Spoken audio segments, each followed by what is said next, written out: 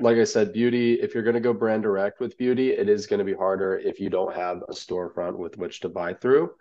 So, I Yeah, mean, exactly. a workaround could be, I mean, I don't know if you know anybody or have any family members maybe that run a I did. salon. You Yeah. do? So this is what happened. I started I know someone who is leasing out a spot in like it's Salon Republic. So it's like you can lease out like little rooms in Okay. the salon. So I have a friend that does that, but I think I approached it the wrong way because he was willing to partner with me.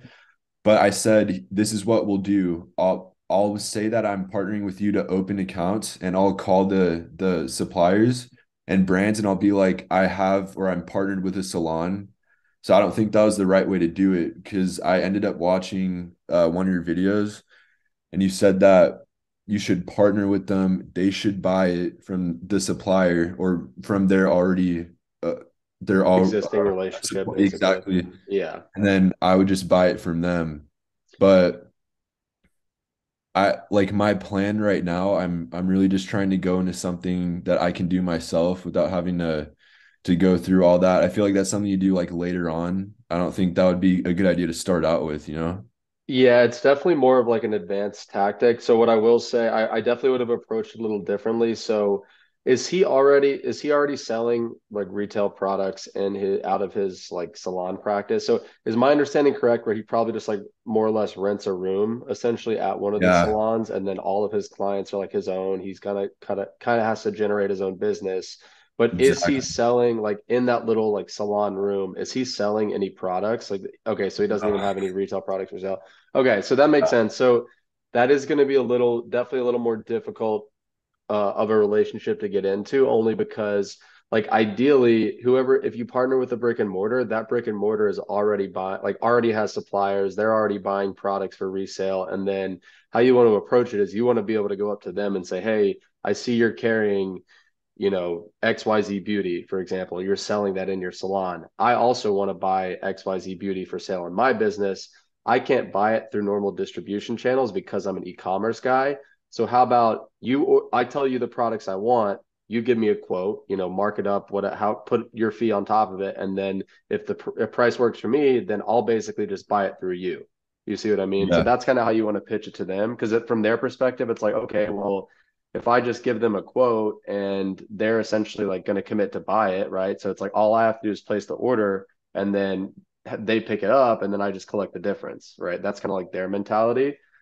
Yeah. So that's why, yeah. So you're it's gonna have more luck with someone who owns the storefront or Uh-huh. operates like out of the full storefront and already is carrying those retail brands. Okay. Yeah. Yeah. So like I said, I went through like 100 leads. I kind of just transitioned out of beauty. I don't know if that was the right thing to do, but I started 5 days ago. I started reaching out to people in the grocery category or niche, Mm-hmm.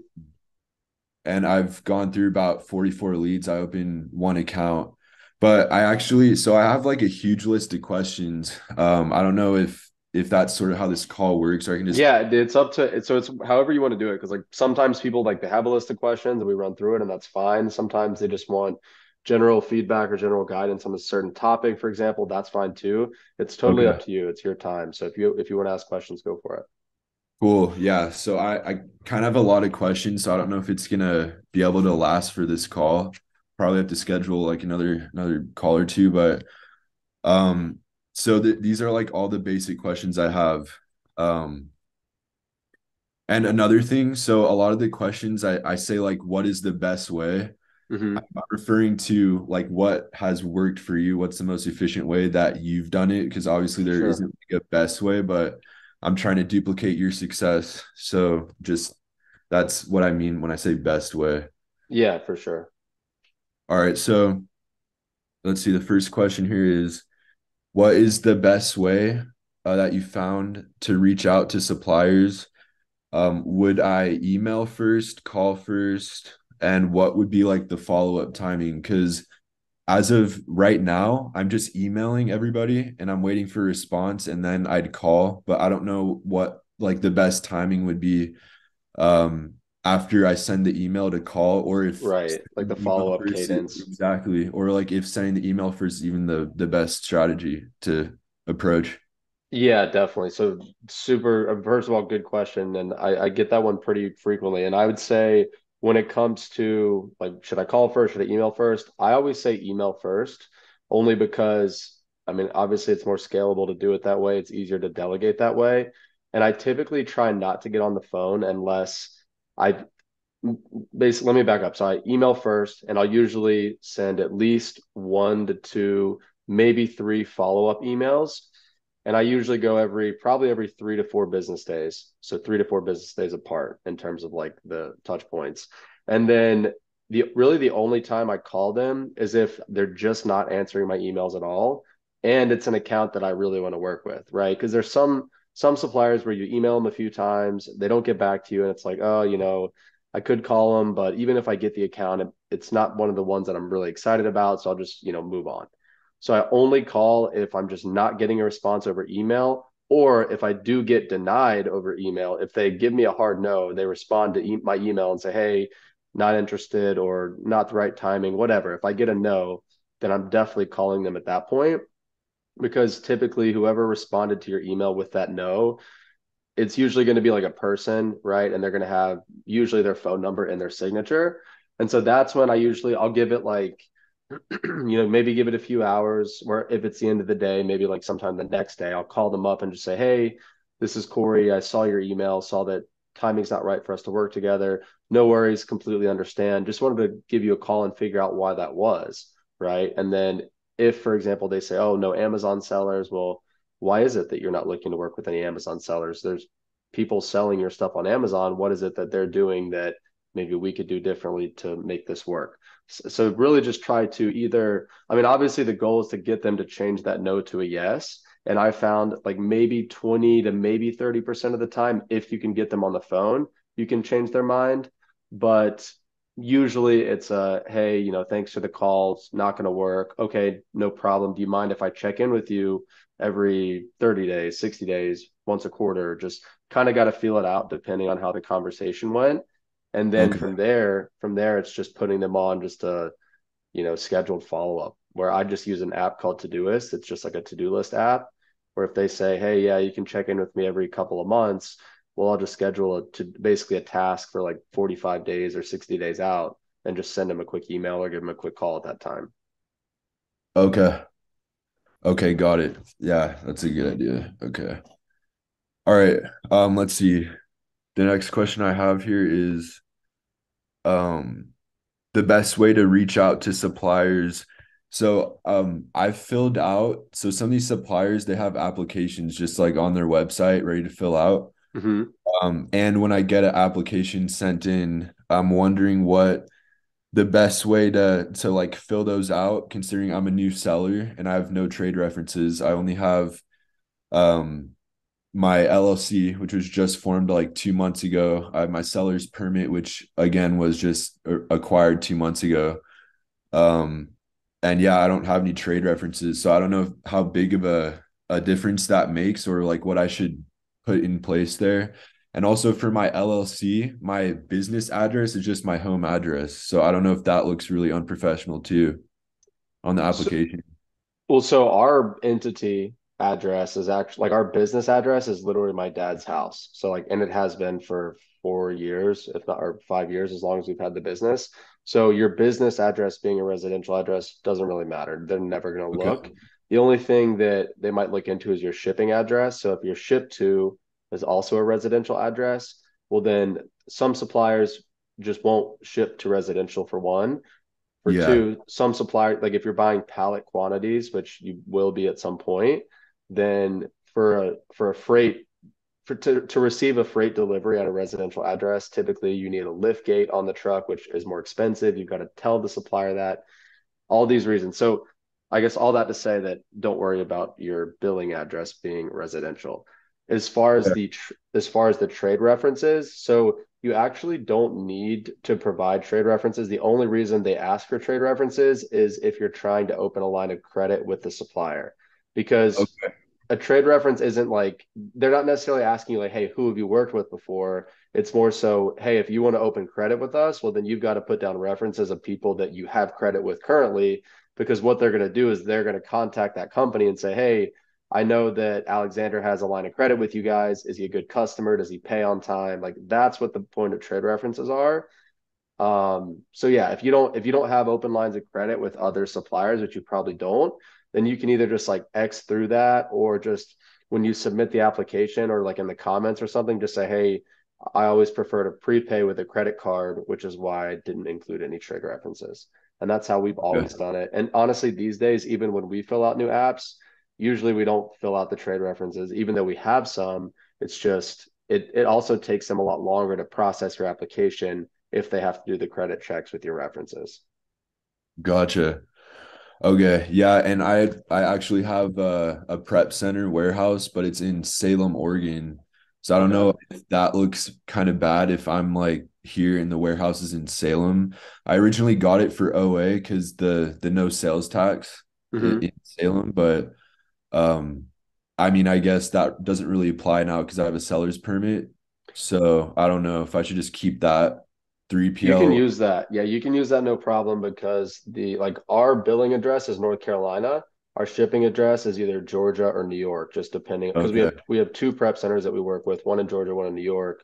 So really depending on where the supplier is located, we might have them shipped to one or the other. And again, our billing address is in North Carolina. So that's almost never come up. But when it does, if they say, oh, well, your billing's in North Carolina, your shipping's in New York, first of all, that's not uncommon at all for like shipping and billing to be in different states. But I just say, oh, well, we're headquartered in North Carolina, but we have a warehouse in New York, or we have a warehouse in Georgia, and that's end of discussion always. Cool. Okay. All right.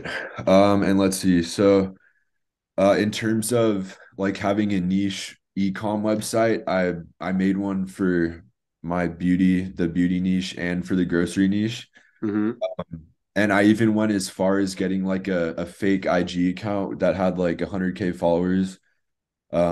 And I put it on there, like follow, like look at my IG. And when I was reaching out to all these suppliers, I was like, check out our website and our Instagram. And it Nice. looks so legit too, like botted comments, botted likes, all that. Mm-hmm. I don't know. That was probably overkill, but in terms of like That is looking, interesting. I've never heard of anybody that will take it as far as like the social media account. But yeah, I mean, I think that, yeah, I mean, I think that's definitely an asset. And like, I wouldn't really feel, I wouldn't like, I personally don't feel like that's misleading anybody, right? Because it's not like you're reaching out to them and saying, hey, we want to sell your stuff on Instagram where we've got, 100,000 followers. It's no, it's just, hey, here's our Instagram.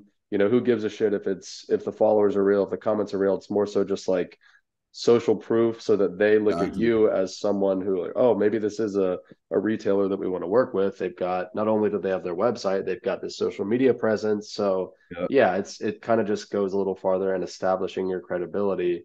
So I don't think that's a bad thing. Have you found that that's like, have you gotten feedback on that? Do you think that's gotten you some accounts? Yeah, I mean, like a lot of, I'd say like a third of all the suppliers and brands I reached out to, they're like, oh, that's a cool Instagram page. I like started following a bunch of verifieds, and a bunch of verifieds started following me back. But Really? I have experience doing that stuff. I used to drop ship and do like a ton of online businesses, but I just feel like the Amazon game is something that is just there's a lot of opportunities. So that's why I'm hopping in this full fledged. Yep, But definitely. yeah, the IG account thing worked, but it my question is um in terms of looking professional, like is there anything else besides just like the niche website when reaching out to suppliers that you would suggest having, or is that basically it? So I think that the niche website definitely helps, right? That's I mean, we've gotten compliments on that before when reaching out to suppliers in that niche. And then I mean the social media obviously going to help as well. As far as just like further things that you can do further to position yourself or establish credibility, aside from those two things, really it's more so just how you come across, how you portray yourself, and then the terminology you use. And so I don't know if you've gotten I came out with some just like free email templates for, I think, five for Ah, contacting brands, five for distributors, and then a couple for LinkedIn. I So I got would, it. yeah, so I would start with those and then obviously just fill in the blank with your information. And I mean, most of the templates kind of have this baked in, but just like being specific about your intentions when it is at the brand level, at the product level, and that at the quantity level too. I just think that's such an easy way to differentiate yourself that like they're going to open that email and they're going to be like, all right, this guy's serious. He knows the exact brand that he wants. He knows the exact product that he wants, and he knows how many of that product he wants to buy, assuming pricing works, right? So, I mean, it can be as simple as when you're reaching out to a brand saying, "Hey, I know these are your top three products. We're like, if we can work together, then we're going to order, 200 of product A, 300 of product B, and 100 of product C every month based on our calculations." And so that's just like probably the icing on the cake in terms of positioning. Gotcha. Okay. And then things like, and I'm sure you're already doing this. I mean, if not, I hope you are, but just not reaching out from a Gmail address, like reaching out from Yeah, a of course. We got yeah, our like custom domain. yeah, your domain, and then like an email signature. Like I know in my email signature, it's just got like my name. I think right now I think my title is like co-founder in my signature, but probably should change that to like buyer. So I'd say like, your name, like purchase director of purchasing or like head buyer or something I like have that. that. Yeah, it's like the little business card thing. I even put like a picture of myself too on there. And I Yep. that on the bottom. It has the domain. It has my address. I don't even know if I should be doing that, but it makes it look a little more professional, I guess. Yep. My name, my domain. I have owner on there. So you think I should change it to buyer? I mean, I don't think it'll like realistically, I don't think it's going to make a big difference at all. But again, just for the credibility purposes, if you're reaching out as the buyer, as opposed to the owner, well, it looks like it's probably a bigger company. Whereas if you're just reaching out as the owner, people might think it's a one-man operation, which again, not really a huge deal, but just like small things you can do just to increase positioning. And then Okay. if you like in my signature, also I've got like the Twitter icon, YouTube icon, and then LinkedIn icon that link directly to those profiles. And so, I mean, I would like to think that at this point, now that I've started to build up my following, that if a potential supplier is going to click on those, it would probably lead them to want to work with me more. Yeah, So that's definitely. something that you could include. And, if you're putting out content like around Amazon and around the business, then I would include that. But if not, then obviously I don't think it's relevant. Yeah. Yeah, I probably wouldn't want to put my my personal Well, a IG. few years ago, I probably wouldn't either, so I don't blame you. Yeah. All right, but let's see here. So, um here, let me ask this. So, in terms of, yeah, what should I be looking for when searching for suppliers? So, should I be looking for, like, let's say I land on the supplier page. Should I just be looking for to see like if they have items that sell on Amazon, or should I be seeing like mainstream brands and that should be like the deciding factor, or if they just have like random brands that may sell on Amazon, do you think I should reach out to them like that? Or like once I land on the page, what should be like the deciding factor whether I keep that as a lead or not?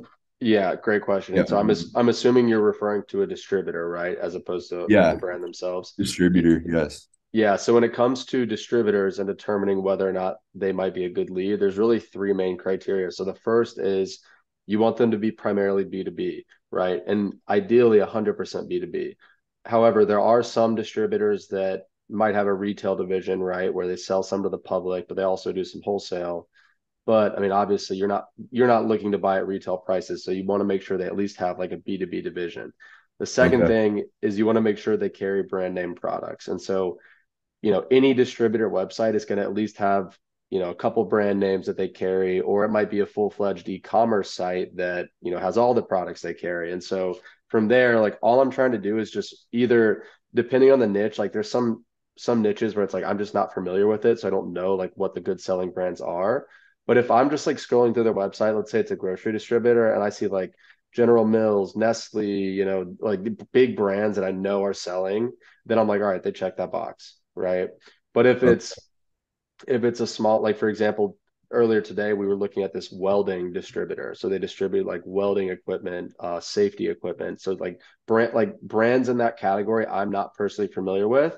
So what I did just like really quickly, they had a list of brands on their website. I just like searched a couple of the brands on Amazon And after looking at like two or three, I'm like, oh, this, these brands are obviously selling well. If they carry 100 different brands, then I have to assume other ones are too. So like I can pretty quickly like spot check that, you know what I mean?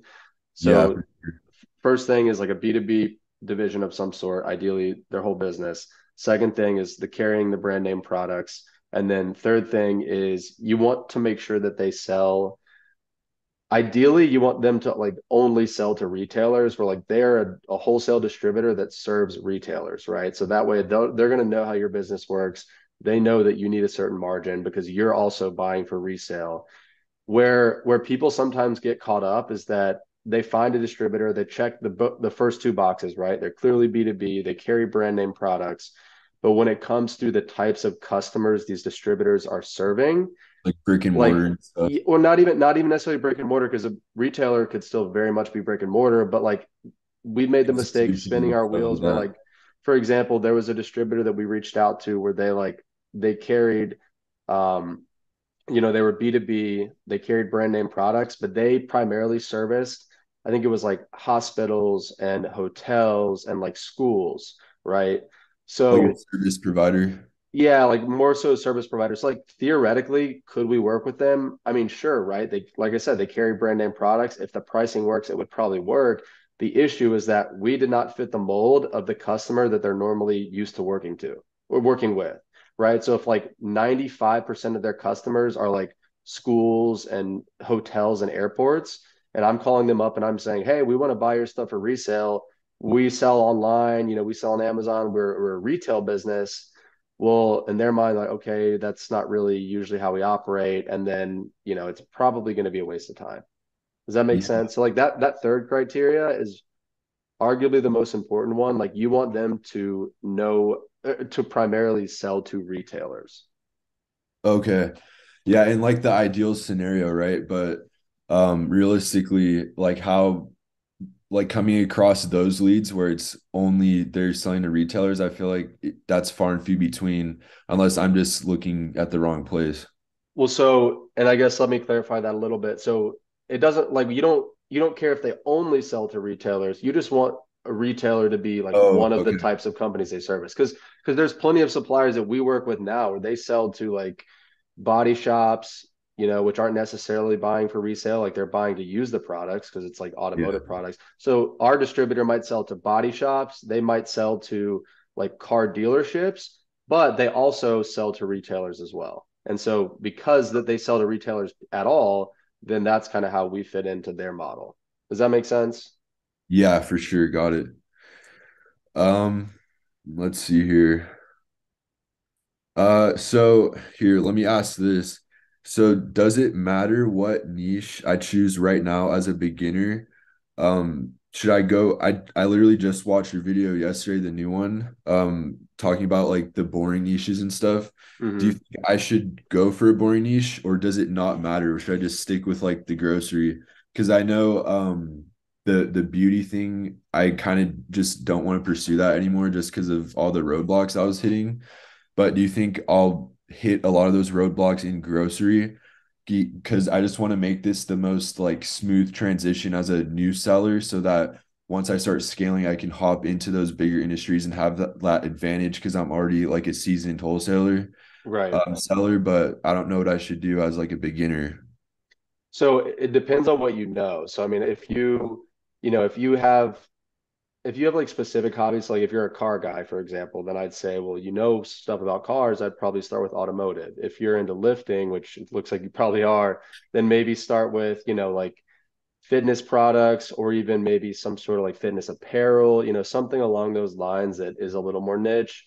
If you're into baseball products, like that type of stuff, I wouldn't discourage you from starting with grocery because I mean, honestly, it's a very popular category, a lot of opportunity in grocery. I will say that when it comes to grocery, just from personal experience, you're definitely going to have more luck with distributors than going like you're not going to be able to go to General Mills and open up like a brand direct account with General Mills, for example. Yeah. Now, that's not there's plenty, I mean, that's not to say there's not plenty of just small to mid-size like niche grocery brands out there. There's plenty of those. But if you're looking to sell the ones that are doing like the volume, right? Like the Nestle, the ones that I mentioned earlier, that's going to be primarily sourced through distribution. So if you're set on grocery, I would probably take more of the distributor approach as opposed to the brand direct approach for those types of products. Gotcha. Okay. Um, Now let's see. All right. What is the best approach for lead outreach per day if I'm doing this full time? Because I'm doing it full time. I'm just trying to get the ball rolling as quick as possible. So as of right now, the daily program is just finding 10 like quality, I guess, leads in my eyes. I'm Mm-hmm. gonna have to go over another call with you to see like what a quality lead is in your eyes, but at least for me, I try to find 10 quality leads and then I try to reach out or I do reach out to 10 leads as well. So I don't know Yeah, I mean, what. I think that's if you can consistently do that for really any extended amount of time. I mean, if you're able to find 10 quality leads and reach out to 10 quality leads per day for 30 days, you're not even going to make it to the end of the 30 days because you're going to have so many new accounts and so much pricing to go through that you literally couldn't keep that volume up. So that's why Okay. I tell people, like, I almost say start like so small that it doesn't even feel like you're doing anything. I mean, I tell people like 2 to 5 quality suppliers per day. I'm saying spoken to, right? Not just reached out to. And then, do that for really 2 to 3 to 4 weeks. And you'll find that you're going to start to, you're going to get the applications. You're going to have to fill out the applications. You're going to get pricing. You're going to have to analyze pricing.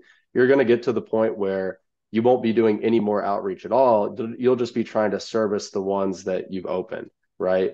So it's Yeah. like it's like a momentum thing too. So you do exactly what you're doing for as long as you can until it gets to the point where, all right, well, now I've got to prioritize like getting the accounts open that I've reached out to now that I have applications. You see what I mean? Got it. Yeah, for sure. All right. I think it's 9:30, but let's see.